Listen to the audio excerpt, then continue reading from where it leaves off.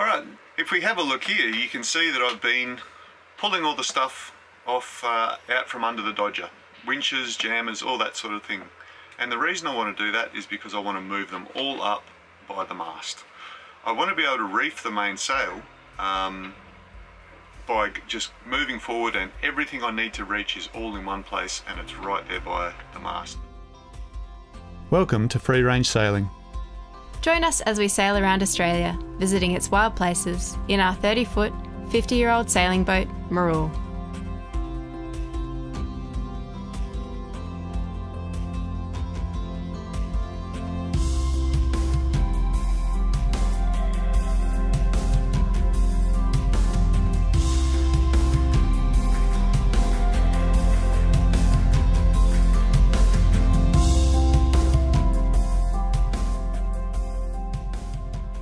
Now the lines have been led back to the cockpit by a previous owner, and I can see what they were thinking about, because there's a line of thinking where you should lead all the lines back to the cockpit for the safety of you can reef, you know, without leaving the safety of the cockpit.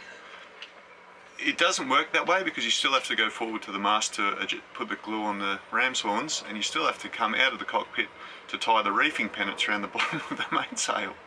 So we're going to have it all in one position up the front, and when you leave the cockpit you can do all the reefing and then you can come back. I just want to have one more word, and you might not agree, that's fine. This whole thing of leaving the safety of the cockpit and trying to avoid it wherever possible, I don't like the subconscious implications that might entail. At some point, sometime in the future, you're gonna have to leave the cockpit to do something. You know, like conditions might dictate, you might have some emergency, something might happen out there on the rest of the boat, and you're gonna have to go and deal with it. If you've been gearing up in your mind that you shouldn't leave the safety of the cockpit, it's going to put you at a bit of a psychological disadvantage, because you know some part of your mind will be like, "Ooh, I'm going forward to do a risky thing here," and that's just one more difficulty that you might have to overcome.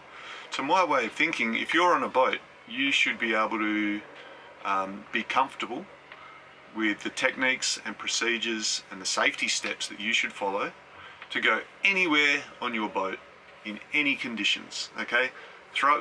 Sometimes we get taken to task of not using a harness or whatever when we're in the cockpit, and to be honest, on a 30-footer we can't really develop the space to, you know, get enough momentum.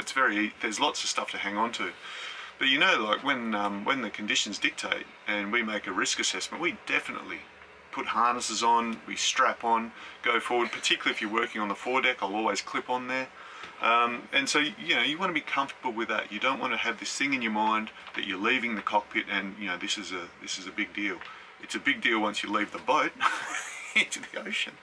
But that's my 2 cents on it, all right? And it's, maybe you don't agree and maybe you've got a different philosophy, but that's just another way that someone else out there might be looking at things. Anyway, whatever. We're going to go ahead. I'm going to finish off doing all this stuff. We're going to fill in those holes with resin. We're going to move stuff up by the mast, and I'll show you sort of, you know, once it's done, what I've put together. Okay, so I've taken all the deck fittings away and it's left us with holes in the boat.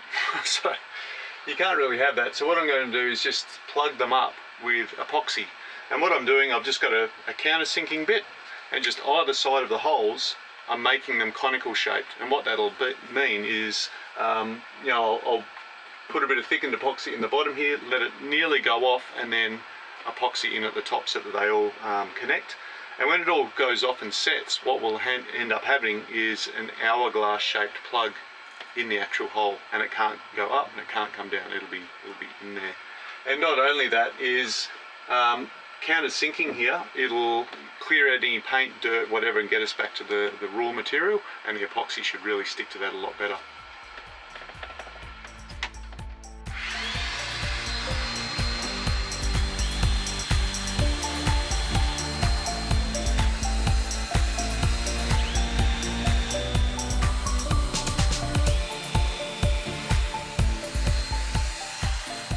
Well, that's all those holes drilled out, and I'm just going to give it another wipe down with spirits, ethanol or methylated spirits, depending on where you are in the world.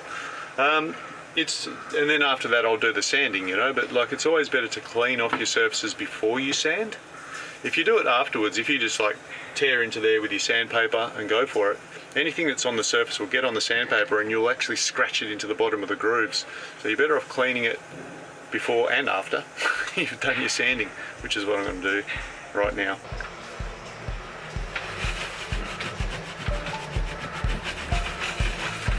So I've thickened some epoxy up till it's peanut butter and it won't come off anything.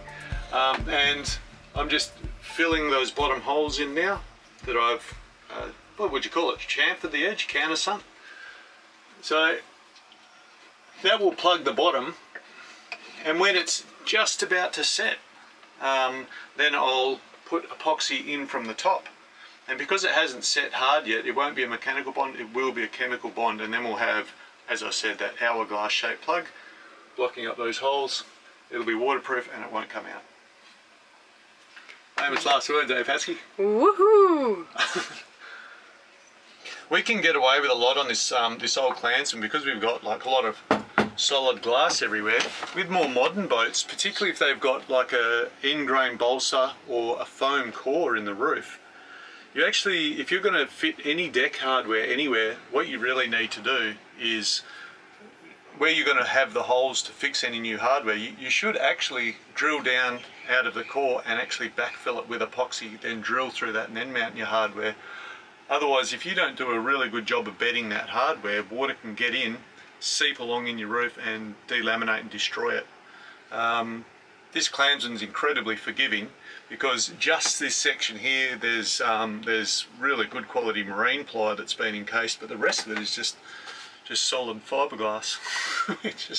It's one of the reasons why I bought the boat. Everything's very, very forgiving. Well, for just someone that's a little bit rough. We'll come back and we'll sand these off later on. Well, we've got our holes filled and faired. I've sanded them all flush, so they'll just need a lick of paint just to protect the epoxy. It's not a full-scale refit at the moment, so we're not going all out. But now what I need to do is go and put a coat of paint up front, and then those winches that I've pulled apart and serviced, we're going to put them in place and bed them down with a bit of butyl tape, so you know, it's a nice waterproof installation, and then we'll be pretty close to done. We've drilled holes in the boat and now we've got to stick something in them, and that something is going to be some countersunk machine screws and a winch base. So I'm just going to seal it up with butyl tape. Ever since meeting our mate Alan in Townsville, and he gave us a roll of butyl tape, it's sort of changed my life a bit, because bedding in deck fittings just couldn't be any easier.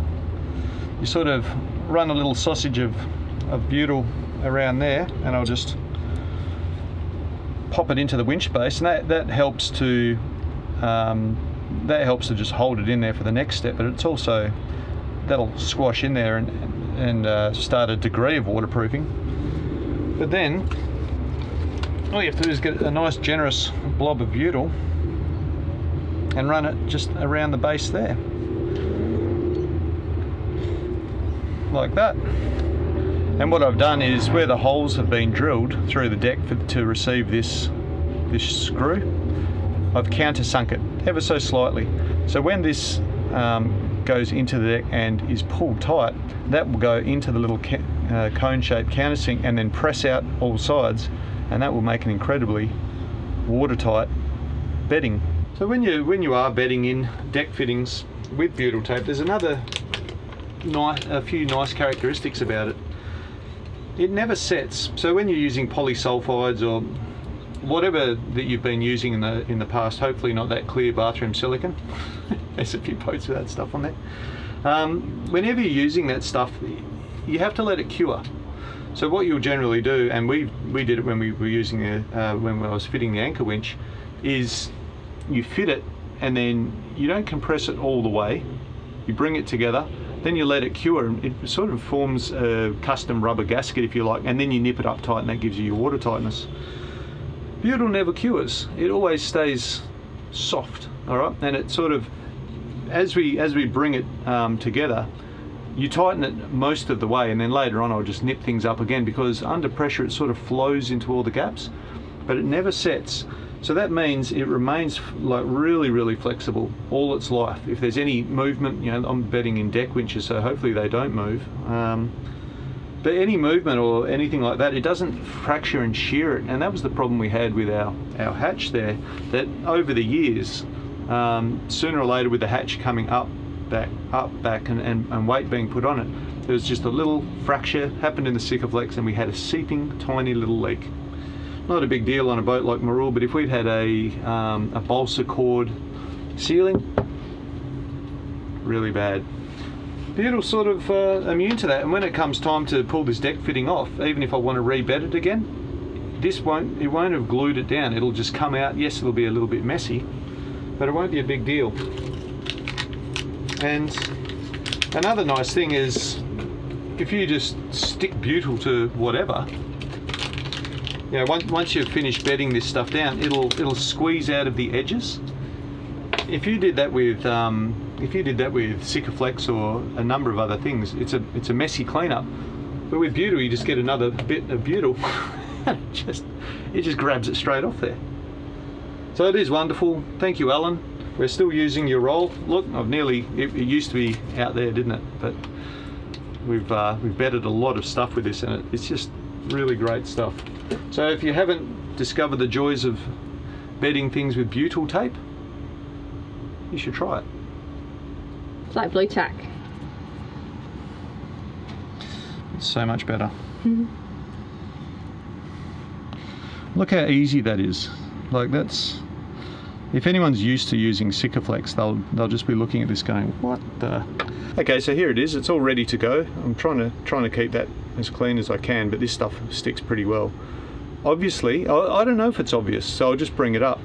Now that those are bedded with Butyl, you don't want to get a screwdriver and screw those. You want them to go in. You want to hold that tight, and you want to put the nut on, and you want to spin the nut from underneath. Because of course, if this spins, then it's going to affect that goop you've just put in there. It'll shred it, and it'll tear it down. So that's the only thing to be aware of when you are bedding in using this stuff. Hold that steady, and the nut threads on to the screw. One thing that's worth pointing out is that all of the waterproof bedding is on the outside of the deck.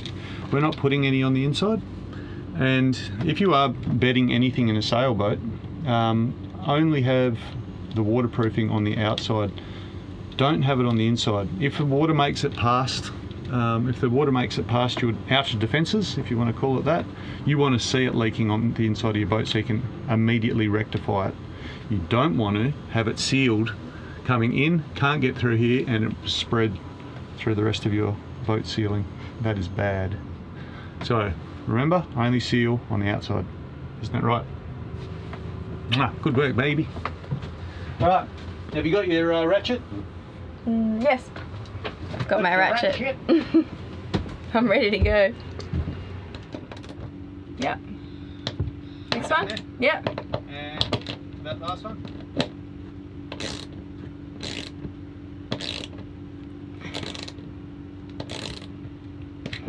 Good? What about the one near the hatch? Just do that again? Yep. Yep.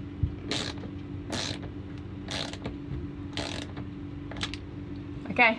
So Pasky's done a great job down here. We knew she would. And it is waterproof. How do we know?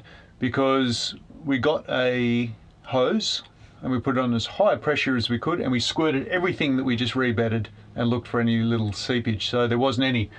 We rebedded the hatch while we were at it. Everything here is really well bedded, and you can see that the paint is looking pretty disreputable. And that's, we're just going to leave that till we do a proper refit, because this paint is, you know, it's getting on in years. We did this before we even left Perth. So it's had a bit of a hard time. And once we've done a bit of a tour of Tasmania, then we're going to do a proper refit, and we'll just leave it till then. So there's no point doing like half a paint job really. So we're just going to have to live with the inside of the boat looking a little bit scabby for a little bit. All right, we'll just go outside and we'll see what we've done here. Okay, so this is our reefing setup now. When we come to reef the lines, we've got somewhere nice and secure to sit. You know, there's lots of places where we can clip onto our harnesses when we're using them. But here's our jammers right in front of us, and here's a winch right here, and we can get a handle onto it and really swing it. When we're actually out at sea and we're reefing, the boom will be either one way or the other. And depending on which side you sit, because you'll always be on the windward side of the boat for safety, you can reach both of these winches so easily now. So that's really great. So all you do is you make your adjustment to whatever your reefing line is, bam with the jammer, and you're pretty much done. And then as you go back to the cockpit, you can just tie in your reefing pennants. I don't have any cleats here on deck. Those cleats were held by 2 machine screws. These winches are held by 5. If I did want to make it extra secure and I didn't just want to trust the jammer, I can do a tugboat hitch on these. All right. And before I make the line nice and neat on there and go back to the cockpit, and that is really secure, and it's also really quick to undo, and because it's a tugboat hitch, you can undo it under tension, so that's really nice as well. So I can take tension on, I can release my jammers nicely, and then I can actually control that because it's on the winch. Everything's good, and it works really well. I know it works really well because we're doing this after the fact and we're in Tasmania. We've crossed the Bass Strait. It's worked flawlessly and we're really happy with it. Normally, reefing is done pointing the boat into the wind. Doing it with the mainsail loaded, as we are wing on wing here, isn't ideal, and we were wondering if it would work. With our small sail, we have no problem, and our only concern was chafe for the short time that we were reefing, but it hasn't proved to be a problem.